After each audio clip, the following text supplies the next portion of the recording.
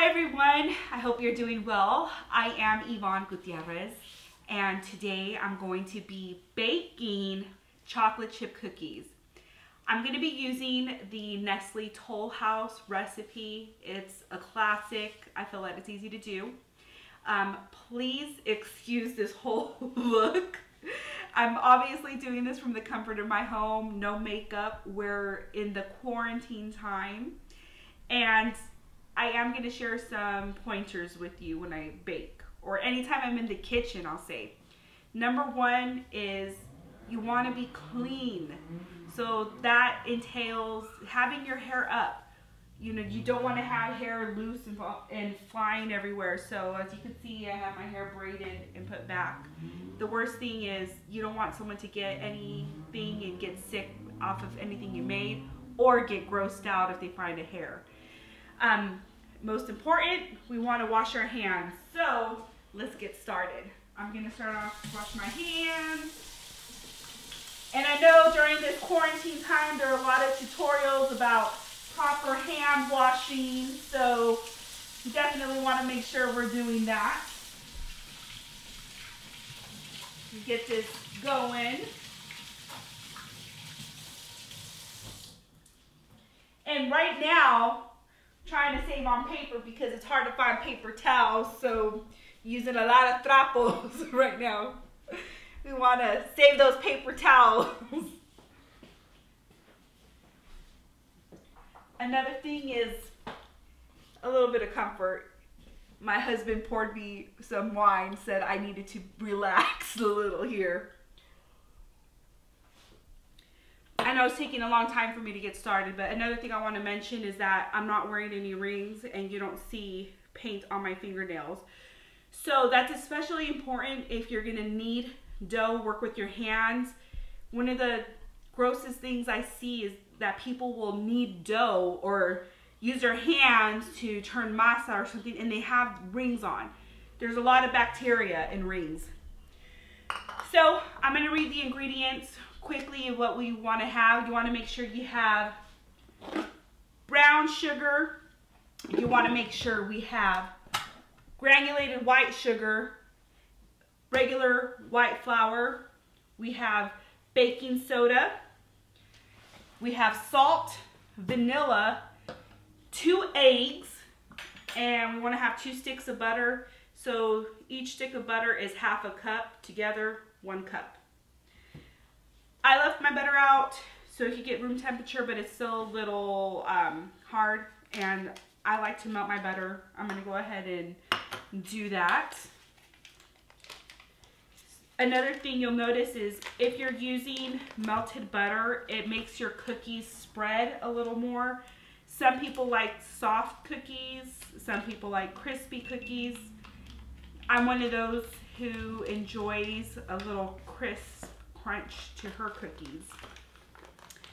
So 2 sticks of butter right here in this microwavable dish. I'm going to put it in the microwave for about 15 seconds. I don't want it too melted, but soft enough.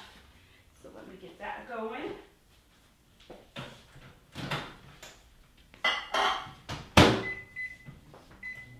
So while the butter is going, I have 2 eggs that I cracked.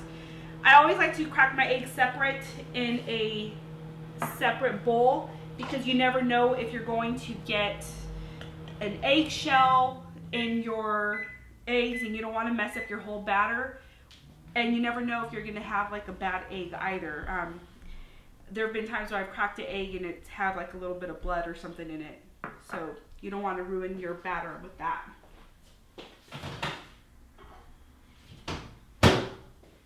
Alrighty, so I'm going to start off with the base. Let me get a spatula here.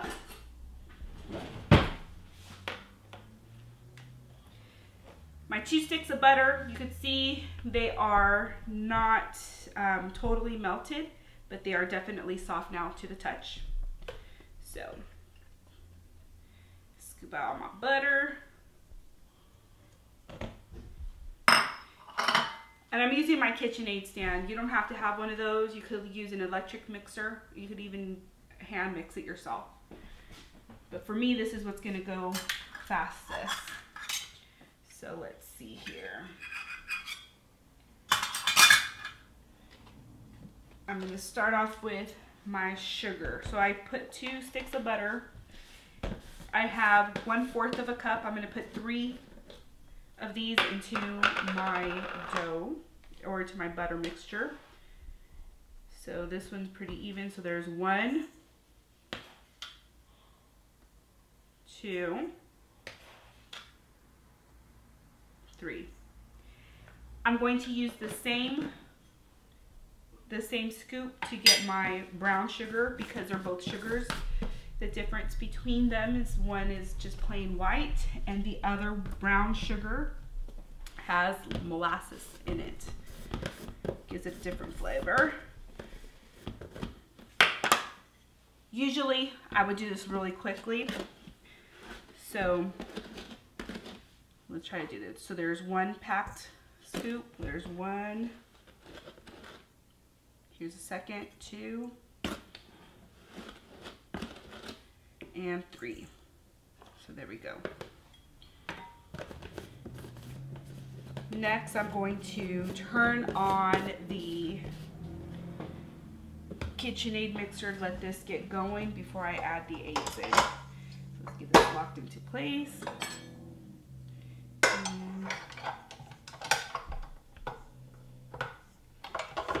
All right. So now, this is going to be creaming together. While that's creaming together, I'm going to go ahead and get started on my dry ingredients.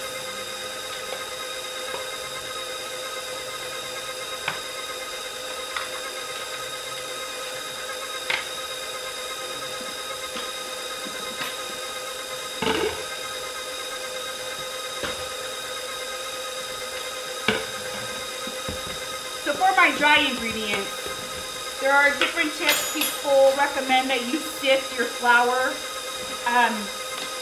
That's so that you don't get clumps in it. I'm not going to do that. I'm just making some quick chocolate chip cookies. So let's do this here. So I'm going to do 2 cups of all-purpose flour.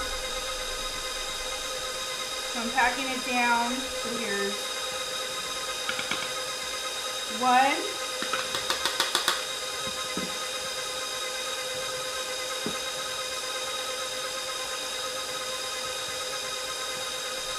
Here's my second one. I'm packing down the flour into the measuring cup. 2.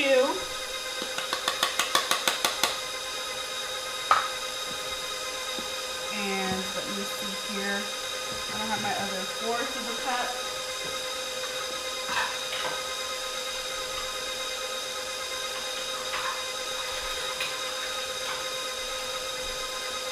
And then 1/4 of a cup. So that, so far, 2 cups of flour, and then just 1/4 is my remaining one.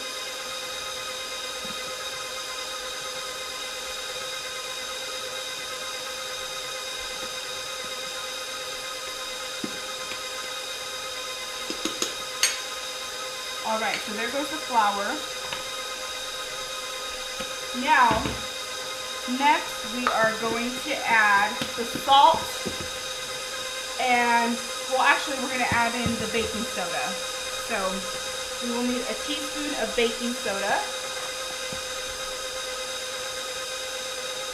Here's 1 teaspoon. I just measured right.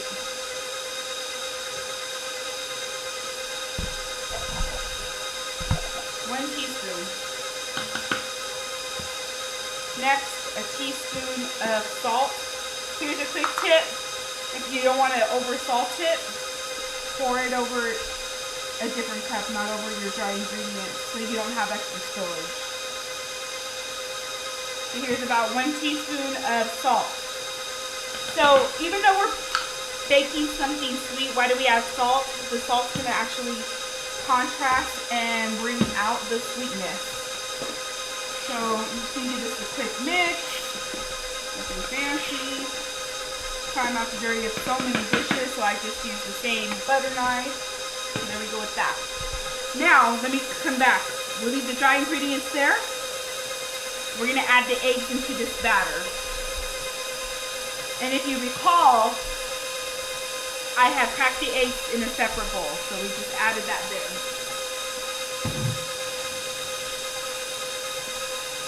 Next, don't forget to get your little sip of wine. One of the other things I should have mentioned is we should probably have this preheated. I'm going to preheat my oven at 350 degrees. Got it started. The other thing I had already started was I have my baking dish here. I'm using a silicone pad to line my baking sheet. You don't have to have one. You could use Pam spray oil. One of my favorite things to use is, of course, a silicone pad or parchment paper. Do not use wax paper. Parchment paper is the one that is oven safe. So I'm going to hit the speed a little bit more on this.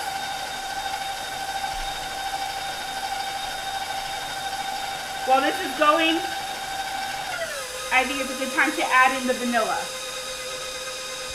We're going to add 1 teaspoon of vanilla here.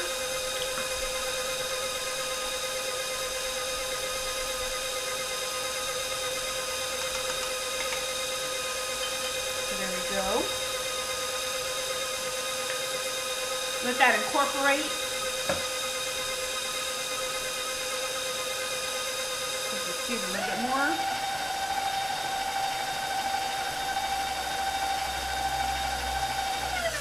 Next, we're going to add in our dry ingredients. Little by little so that we don't get a floury mess that poops up.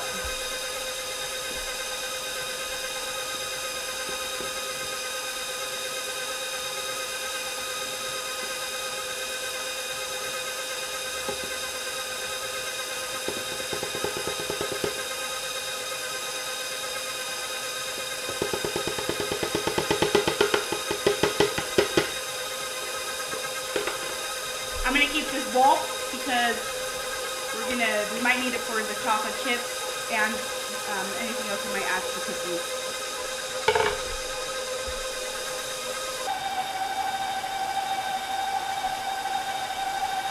Let me turn this off.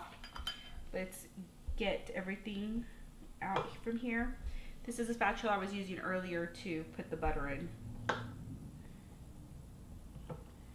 So let's do this.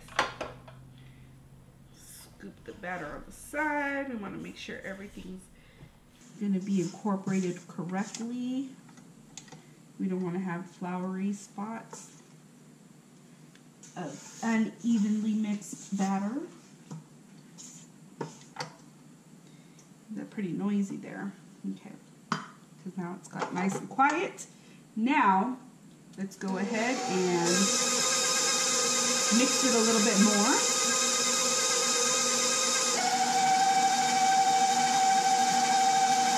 You can smell it. It smells so good already. You can smell the sugary sweetness and butter.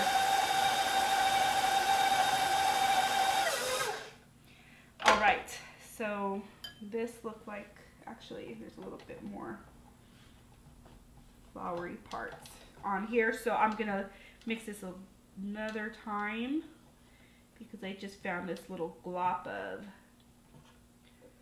flour mixture.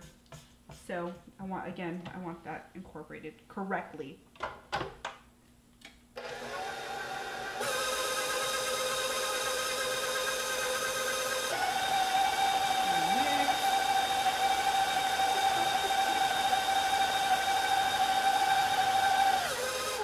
Okay, so this is our cookie dough batter, but now what's missing? Chocolate chips. If we're gonna make chocolate chip cookies, we need the chocolate. Yep, we need that chocolate.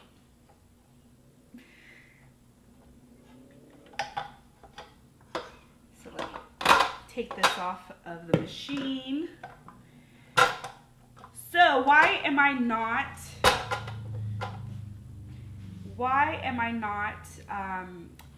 keeping it on and mixing the chocolate chips in here with the mixer? Because it breaks them up. I don't want them all broken up. And I found that it doesn't really distribute it evenly. Plus, it makes my machine go all crazy because the dough gets so lumpy. And I want this machine to last me a long time. So, yeah, I'm trying to get as much of the cookie dough off of here as possible. Okay. So here we go with that. Next, I gotta get those chocolate chips together. All right, so here's this, I don't know if you can see this cookie dough. Deliciousness. Smells so good. Now I gotta get the chocolate chips. I probably should have had them out before I started, but I didn't.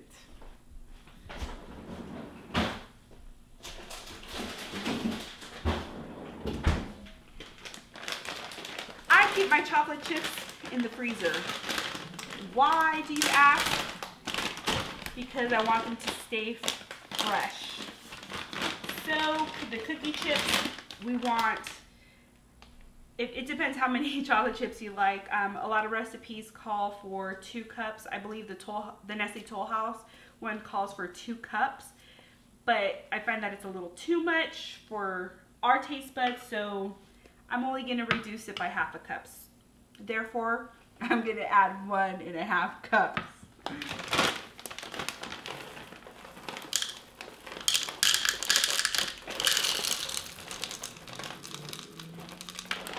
Go. Here's 1 cup. And I'm just going to add this about 1/2 cup.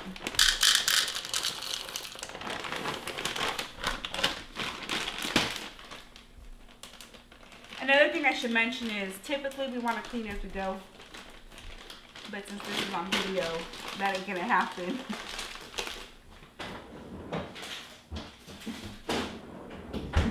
Alright, so we're going to leave these little chocolate chips were on here.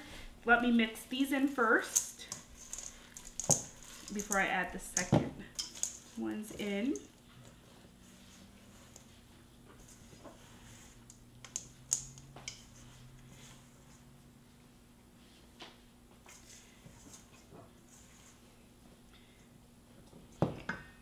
We'll add the next batch of chocolate chips, and there we are.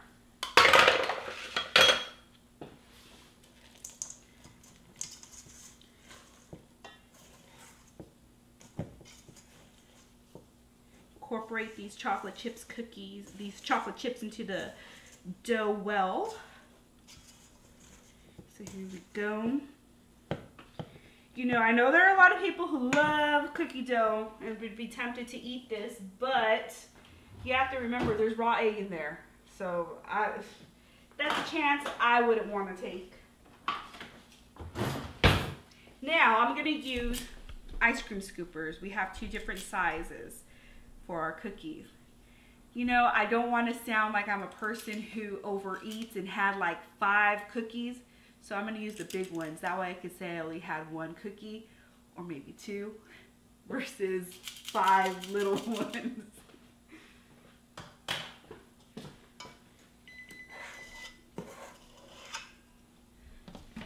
So here's my first scoop.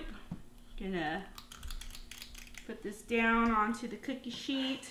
And we just heard the beep. That meant that the oven is preheated.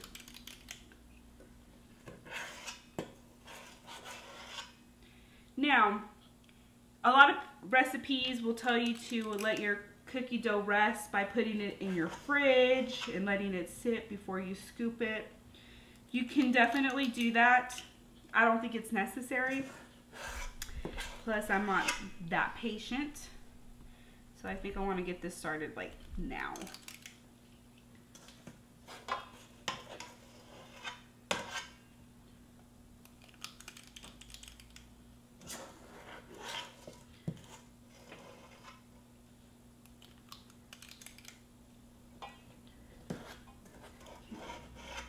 Nothing like having some fresh baked chocolate chip cookies out of the oven or your house smelling delicious because of these cookies.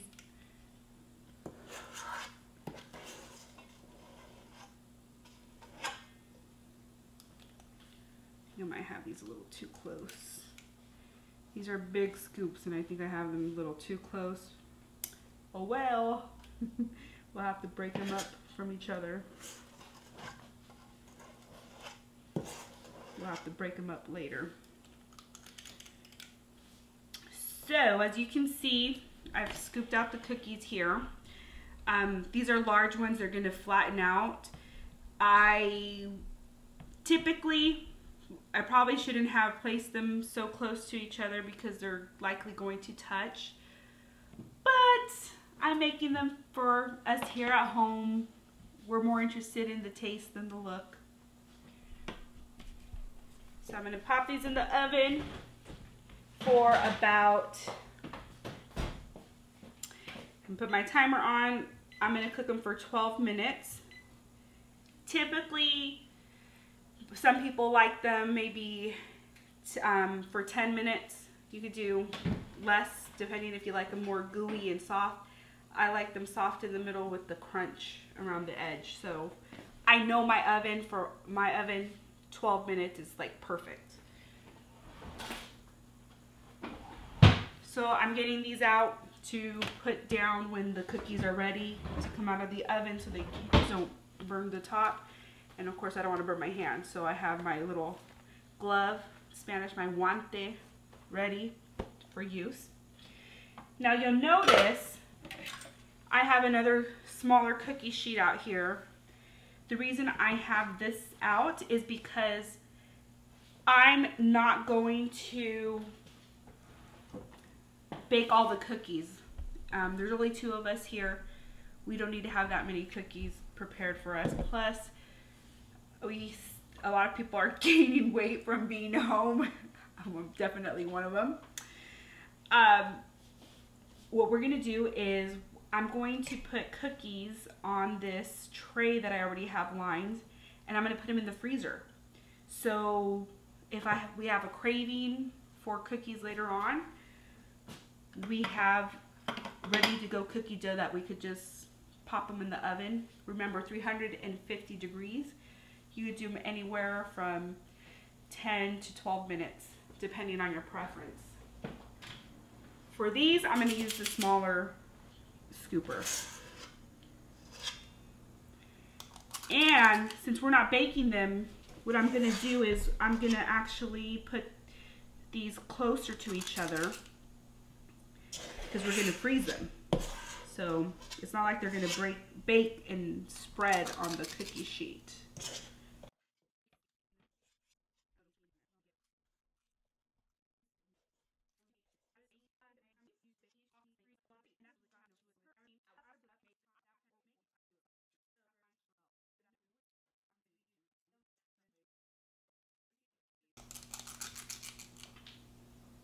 See how these are all lining up here.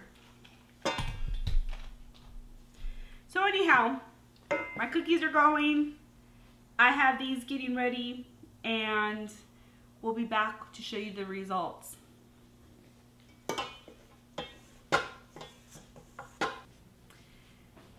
So the timer's about to go off. These cookies are about to be ready. And my apologies, everyone. I kept referencing 350 degrees for your oven, but it's actually 375 degrees. So apologies for that. I don't know if you can hear it, but that's the timer going off. So let's see what we've got here. Ooh, just the way I like them. We have some giant chocolate chip cookies. If you recall, I said that I had placed them too close to each other. I knew this was going to happen, that they were all going to touch. But I was overly excited and only wanted to bake one batch.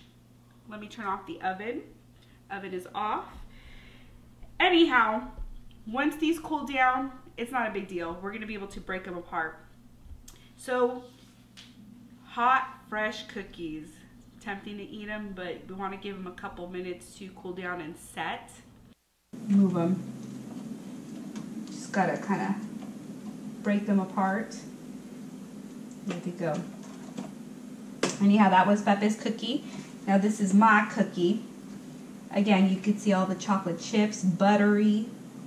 So let me, ooh, they're crispy on the outside, but they're still soft in the middle.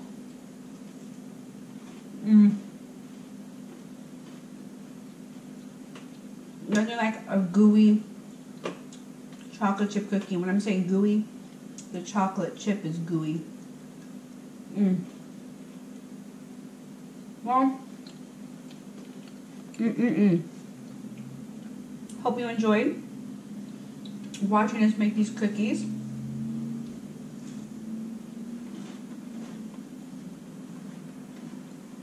I want to gobble this up.